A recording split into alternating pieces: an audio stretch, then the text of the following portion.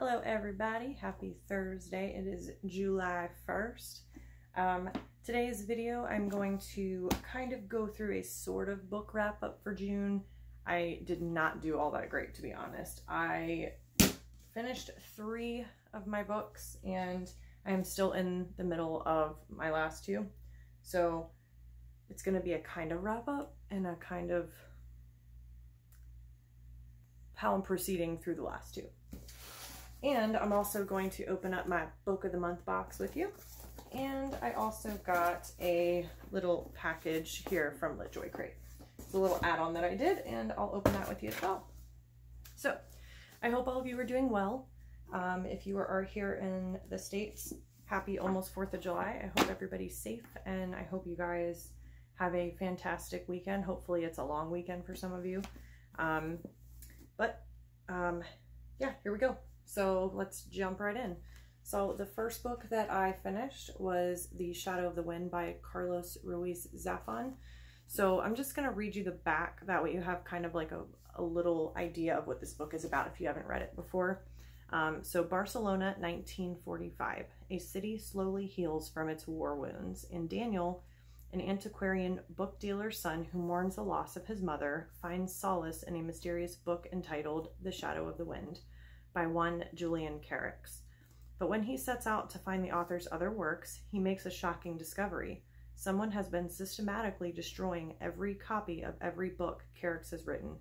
In fact, Daniel may have the last of Carrix's book in existence. Soon Daniel's seemingly innocent quest opens a door into one of Barcelona's darkest secrets, an epic story of murder, madness, and doomed love. So this book, I think I gave a 5 out of 5. I adored this book. This is a gothic book set in, again, 1945, kind of post-war era. This boy and his father, they have a secret, I don't want to give away too much if you haven't read it, but they have this bookstore, and they also have a library that they keep books, and they try to make sure no one forgets them. So in the process, he gets really tied up in this story of this author and the author's life, and he goes through a lot. The author goes through a lot. This book is very deep. There are some dark spots in it. There are a lot of trigger warnings, I will say.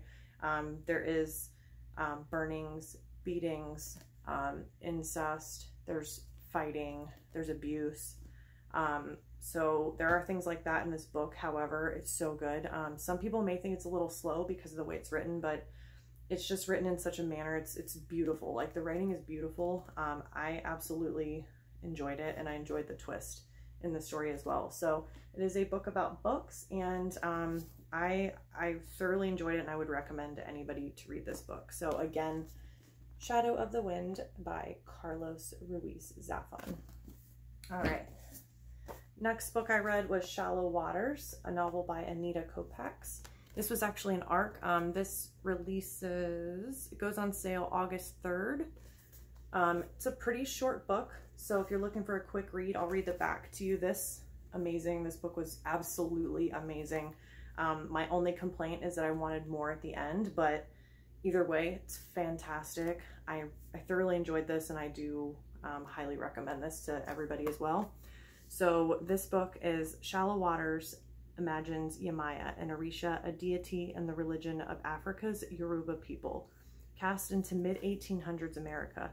We meet Yamaya as a young woman, still in the care of her mother and not yet fully aware of the spectacular power she possesses to protect herself and those she holds dear. The journey laid out in Shallow Waters sees Yamaya confront the greatest evils of this era, transcend time and place in search of Obatala, a man who sacrifices his own freedom for the chance at hers, and grow into a powerful woman she is destined to become. We travel alongside Yamaya from her native Africa and onto the New World, with vivid pictures of life for those left on the outskirts of power in the nascent Americas. Yamaya realizes the fighter within, travels the Underground Railroad in search of a mysterious stranger, Obatala, and crosses paths with icons of her history on the road to freedom. Shallow Waters is a nourishing work of ritual storytelling from promising debut author Anita Kopacz. So again, I loved this. So it's kind of her journey through slavery in America, and how she kind of has her eyes open to everything that goes on, where her world was so much different. She truly does find love, and she finds, you know, hurt, but also hope in everything. So a really, really amazing book. And I think if you get a chance, it's definitely a quick read, but it's so, so touching. It's such a good story. Another book that I finished, this was Unearthly. I lost this in my TBR game. I will say though, this is by Anita, Cynthia Hand. I was shockingly surprised by this. So this is kind of a YA type of fantasy book. I thought it was going to be a really kind of cheesy knockoff of like Twilight, but it's actually not. And it was actually surprisingly really good. And I actually lost the second book of this. I lost my TBR game for July, so I don't get to read it yet, but I will soon. The beginning, or I'm sorry, the back of this, it says, in the beginning, there's a boy standing in the trees. He's around my age, in that space between child and man. Maybe all 17-year-olds, maybe all of 17-year-olds. I'm not sure how I know this. I can only see the back of his head, his dark hair curling damply against his neck. There's a strange orange light filling the eastern sky. There's a heavy smell of smoke. I take a step toward the boy and the ground crunches under my feet. He hears me. He starts to turn. 1 second and I will see his face. That's when the vision leaves me. I blink and it's gone. So this book was really cool. It's about Clara, and she finds out that she's part angel, part human. So, and this is kind of her journey through fulfilling her destiny, if you will.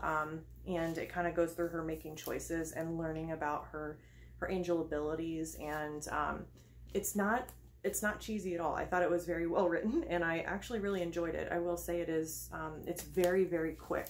I know it looks chunky, but the text is very large, so it's definitely more of a YA novel, and it's super fast. So if you want something cute, light, but still has a good storyline, yeah, I recommend this one. So Unearthly by Cynthia Hand. Now, on to the two that I should have finished, and I did not yet, I will say. So I am just about halfway through this, and this is Project Hail Mary by Andy Weir. I freaking love this book so far. I am finding it hard to put it down, even though I'm not done yet. I've been really busy with work and other things, so I read this right before I go to bed. So I've been trying to squeeze in some, but I'm going to try my best to finish this tonight or tomorrow. But I love this book. I love all of his books, actually. Like, I read Artemis, and I also read The Martian, which is the more popular one that turned into a movie with Matt Damon. But I love his writing because I love sci-fi. I love books set in space. I love the fantasy aspect. But it's like he mixes like could be reality situations with sci-fi mix. So this book, I'll read you the synopsis here on this one, is lone astronaut, an impossible mission, an ally he never imagined. Rylan Grace is the sole survivor on a desperate last chance mission. If he fails, humanity and Earth itself will perish. Except that right now, he doesn't know that. He can't even remember his own name, let alone the nature of his assignment or how to complete it. All he knows is that he's been asleep for a very, very long time, and he's just been awakened to find himself millions of miles from home with nothing but 2 corpses for company. His crewmates dead, his memories fuzzily returning, Rylan realizes that an impossible task now confronts him. Hurtling through space on his tiny ship, it's up to him to puzzle out an impossible scientific mystery and conquer an extinction-level threat to our species. With the clock ticking down, and the nearest human being light years away, he's got to do it all alone. Or does he? An irresistible interstellar adventure, as only Andy Weir could imagine it. Project Hail Mary is a tale of discovery, speculation, and survival to rival the Martian while taking us to places never dreamed of going. So yeah, it's his typical in-space novel, but it's so awesome how he writes these things where you could like picture this stuff like really happening in real life, and it is kind of scary, but he puts humor into his books. He puts like hope into his books, and I'm so enjoying this, and I already recommend it. I already know most likely the way it's going to be a 5 for me. So there's that one. The last book, I am only about a quarter of the way through, if that. And this is The Stones, the Acclaimed Biography by Philip Norman. So this is what you think it would be. It's a biography about the Rolling Stones. So right now I'm kind of on their journey of them becoming the Stones. It was about them being up and coming. They've been doing a lot of clubs and a lot of, like, you know, speakeasy places. They're rivaling with the Beatles for spotlight. They're finally just now going on concert tours. So if you're into like rock biographies, which I love, this is really good so far. So hopefully I will get this finished within the week. So those are my June books that I should be done with, but I'm not. So gonna be already behind for July. What's new, right? So what to do next? Let's go LitJoy box. So this was an add-on I did with LitJoy Crate, who is a book subscription box. I normally do get their subscription. However, I think I just canceled it just due to the fact that I have so many, and it's pretty pricey. But they do have these really cool little add-on shops that you can buy little things like collectibles. Actually, I'll show you the other collectible I got. One second. Where is it? Oh, yes. So they have this collection, and I believe it's called the Whimsy Collection, if I'm not mistaken. So this one is Anne of Green Gables by Lucy Maud Montgomery, and this is the edition that I got through LitJoy Crate. This is the cover, so it is going to be an illustrated version. I do collect Anne of Green Gables books, so it's so cute, so pretty. It's got a little, what do you call these things? A bookmark in here. If you've never read Anne of Green Gables, do yourself a favor. Read it. It's a classic. It's so good. One of my favorite books growing up as a child. But you do get some little illustrations in here. Let me show you one. Just an example. So this one's illustrated. So there's Anne in her with her red hair. So yeah, this was the first book in their collection that I got for, I want to say it was the Whimsical Collection. I could be wrong, but anyways, there's this one. I got the second book in this series, and oops, spilled. Oh, what's my tea? I ordered tea. So this is Secret Garden inspired tea. I love tea, loose tea, bag tea. I don't care. I love hot tea. I love coffee. I love it all, but it spilled a little bit, but it smells good. So it's raspberry vanilla loose leaf tea with raspberry pieces. This unfortunately is caffeine free, but this will be nice for right before bed. So it comes in a little tin. So once you're done, you can like use this, wash it out. You could use like it to hold bobby pins or safety pins or whatever else, or just display it. I'll probably just display it on my bookshelves back here. But again, look at that. Super cute. Okay. And if you can guess, let me shake off the tea leaves that fell out in here. So this is the new book. Okay. There is tea all over it. I'm so excited. I've been waiting for this for so long. All right. Oh, super cute. I was not expecting that. That is so cool. So they always send you little stickers, because if you have a little passport book, you can kind of put your little stickers in your passport for little things that you purchase. But they sent a little bookmark. How freaking cute is that? I love Wonderland. So there's Alice, there's the Mad Hatter, and then the Queen of Hearts with the rabbit, and then it says Adventures in Wonderland. This is super cool. This is artwork by Sarah Conradson. So if you want to see it right there. Sorry, it's a little blurry. If you want to snap it if it's clear enough. How cool. I love that. What a cool bookmark. So anybody that likes Alice in Wonderland, that's a really, really cute bookmark. All right, and then they always send you a little card. Sorry. They send you a little card about your book. So this is going to be The Secret Garden. This is this edition. They give you a little letter talking about The Secret Garden. Just gives you a little snippet there. This is the Secret Garden edition. How cool. So these are side by side. Got this one and this one. There's a little collectible. So cute. I love this. These, what a genius idea. So look at that. Such cool artwork on that.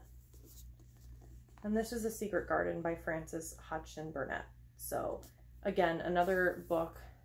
I adored this movie growing up, and there's purple sprayed edges on this with another little cloth bookmark in there. Again, this is probably has some illustrations in here. Yep, so you got some little illustrations. How cool. So yeah, that was my exciting new book purchase from LitJoy Crate. My second book in this series. I think, if I'm not mistaken, another one is going to be The Little Princess.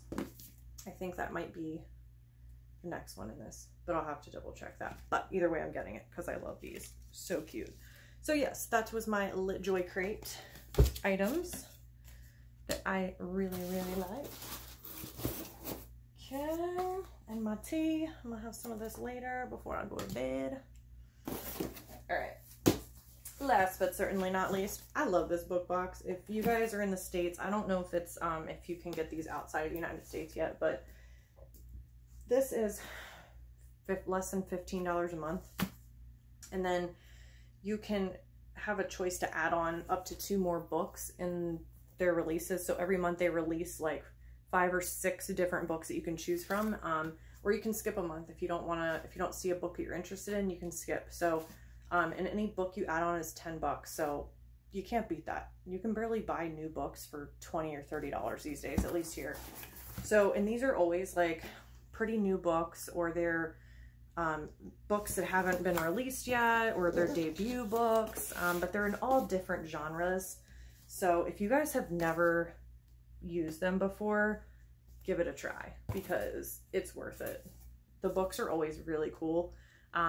The first one that I chose was Razorblade Tears, a novel by S.A. Cosby. So I don't think I've ever read a book by him before, but this is kind of, they always have their book of the month logo. This book says, a black father, a white father, 2 dead sons, a quest for revenge and redemption. Ike Randolph has been out of jail for 15 years, with not so much as a speeding ticket in all of that time. But a black man with cops at the door knows to be afraid. The last thing he expects to hear is that his son Isaiah has been murdered, along with Isaiah's white husband Derek. Ike had never fully accepted his son, but is devastated by his loss. Derek's father, Buddy Lee, was almost as ashamed of Derek for being gay as Derek was ashamed of his father's criminal history.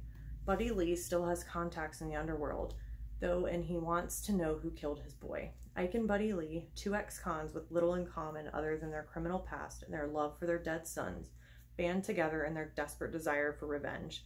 In their quest to do better for their sons in death than they did in life, these hardened men will confront their own prejudices about their sons and each other as they rain down vengeance upon those who hurt their boys. Provocative and fast-paced, Razorblade Tears is a story of bloody retribution, heartfelt change, and maybe even redemption. How good does that sound? Sounds like a tearjerker. I'm gonna cry.